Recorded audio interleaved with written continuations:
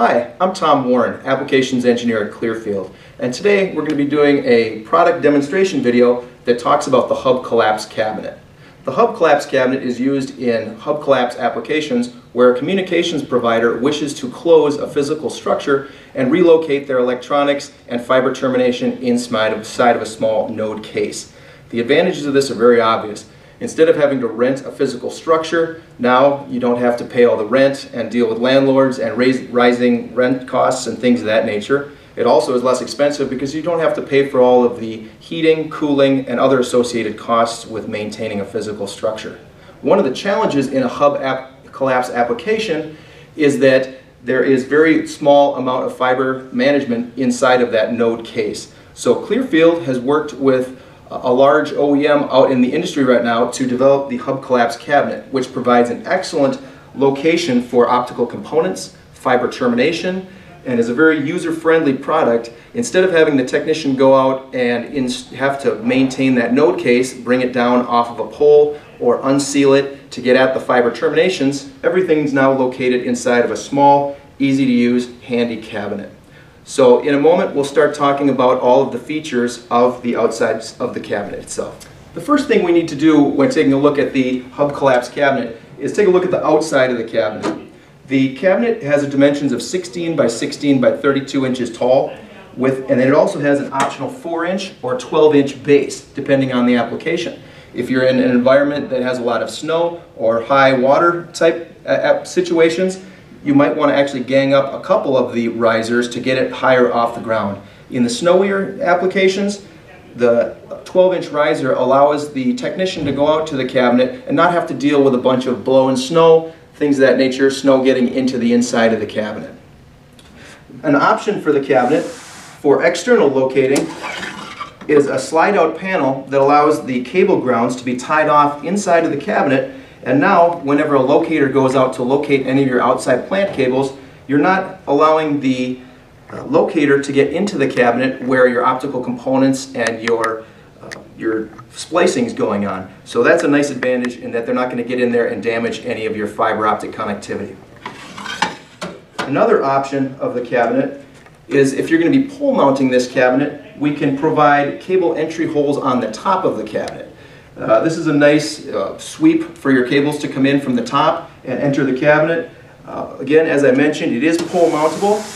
On the side, we have holes that allow this cabinet to be mounted. Since it does have a front and rear door, the pole mount kit attaches to the side of the cabinet. There is front and rear doors, and you can see this is a very sturdy cabinet. It is designed to meet Telcordia 487 specifications, so it's been tested against fire, vibration, earthquake testing, shotgun testing, so it's a very rugged cabinet. It's designed for outside plant use, and it's used in a lot of rugged environments like Alaska and northern Minnesota.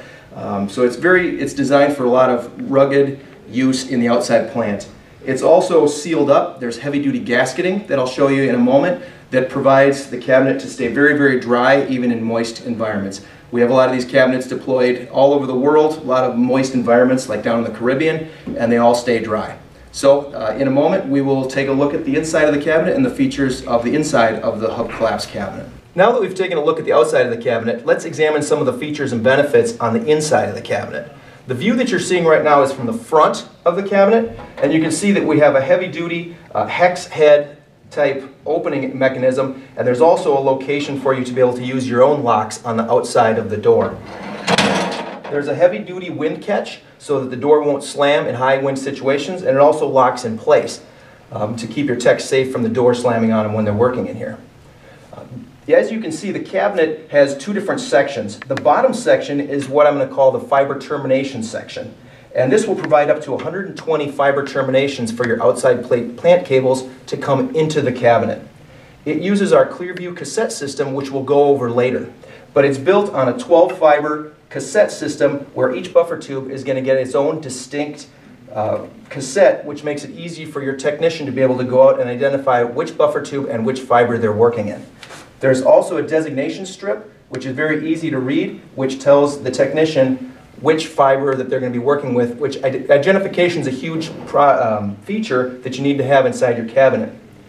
We also have a designation card that you can see on the inside of the cabinet which can be downloaded from our website in Excel format. The advantage of that is that instead of having a technician go out and use a stubby pencil to write in there that nobody can read, now you can type up your own designation strips and actually adhere them to the inside of the cabinet, and now you won't have any problems identifying which port is which.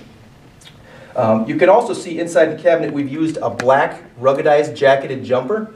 The advantage of this product is that it's very robust and it's great for outside plant use, and it maintains its flexibility even in extreme temperatures. It's also bend insensitive, so that if you do happen to get a small kink in the fiber, it won't bring the service down. So that's the bottom portion of the cabinet. The top portion of the cabinet accepts up to 36 LGX footprint type cassettes. The reason why we provided that type of a feature inside the cabinet is that a lot of our communications provider companies that are buying the cabinet, they're closing down an existing structure. So a lot of these components are already in place. This allows them to be able to reuse those components and not have to go out and get new expensive CWDMs, DWDMs, and splitters. They can recycle those components inside of this product. Also, a lot of the manufacturers out there, such as Cisco, they have their own proprietary type optics or CWDMs that need to go inside of the cabinet. So now you can simply go to Cisco, ask them for their component, and put it inside the cabinet. And that's a nice feature for a lot of our customers. You'll also notice on this side of the cabinet, we have a lot of fiber management. This slack take-up all is designed to reduce any type of chance of microbends or macrobends. And since we've provided so many different routing options in here, a 2-meter jumper will go from any port to any port inside the cabinet, so you can keep spare jumpers in the back and not have to keep multiple lengths of jumpers on hand to be able to do maintenance, moves, adds, or changes inside of the cabinet.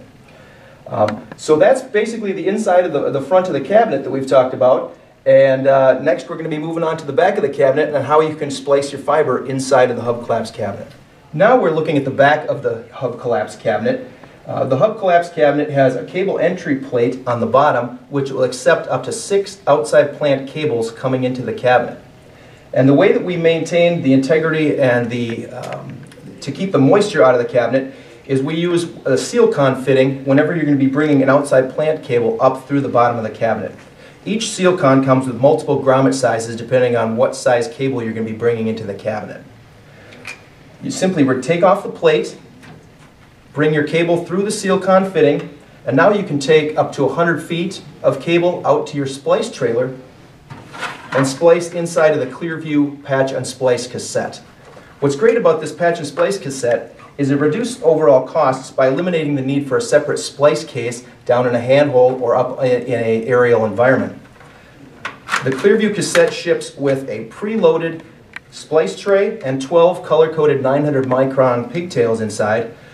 Each buffer tube that you're going to bring inside the cabinet is going to get its own distinct Clearview cassette. So now that you have your outside plant cable over inside a nice clean splice trailer that your technicians are going to love, you can bring your outside plant cable, strip off the outer jacket, bring the buffer tube in, strip off 1 meter of your buffer tube material, and splice onto the 900 micron preloaded pigtails. Once you're done splicing, you attach the cover, gang up as many splice cassettes as you need, bring them back to the hub collapse cabinet, screw them in from the rear, and then you store your excess buffer tube in the rear, thus eliminating the need for a separate splice case. This is a great cost saver. Not only do you eliminate the need for a separate splice case, it allows you to use a smaller slack vault next to or underneath the cabinet. Now you don't need a big vault for that splice case. All you need your vault for is for the extra slack to be able to store next to the cabinet. One of the great access features of the cassette as well is that once the fiber is spliced in, if your technician needs to get to the back of the fiber to do any cleaning or maintenance, you can exercise this 12-pack and it takes up the slack around this blue triangle shaped piece that you see here. It's very kink resistant and tech friendly, and you won't have any type of accidental failure due to a technician kinking a fiber and not knowing what they're doing. You'll also notice the physical construction of the cassette is clear. That was designed so that if there was a red light that you have to be able to test faults, you can shoot through the cassette and see any type of a blinking light which indicates that you have a broken fiber. Again, what's really nice about this product is that it's also scalable. So for example, if you wanted to put this hub collapse cabinet out with 36 fibers right now, this cabinet can ship with 3 cassettes, and you can incrementally grow as you go. So you can scale your project down and not spend a whole lot of extra money up front that you might not ever get back if your subscriber rate doesn't improve. So that's basically how we use our Clearview cassette. If there's any type of a unique outside plant consideration where the patch and splice cassette is not usable, we can also provide a pre-terminated stub tail that would leave the cabinet and be able to be spliced in a splice case environment. So we also have a ground bar that is located inside of the cabinet for tying off your ground cables.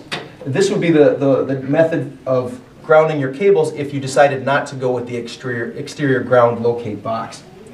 You'll also notice the heavy-duty gasketing on the outside of the cabinet, which makes the cabinet very well sealed against moisture getting into the inside of the cabinet, which is a huge consideration for a lot of our customers.